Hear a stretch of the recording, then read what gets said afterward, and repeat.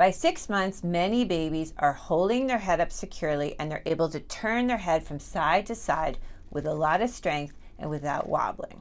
They're able to sit up with support, and many babies are able to put significant weight on their legs with support.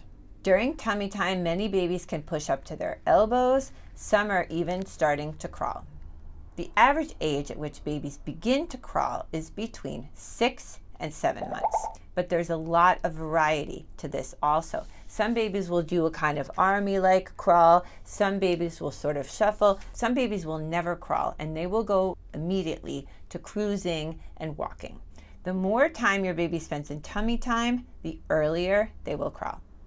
At 6 months, many babies are playing with their hands.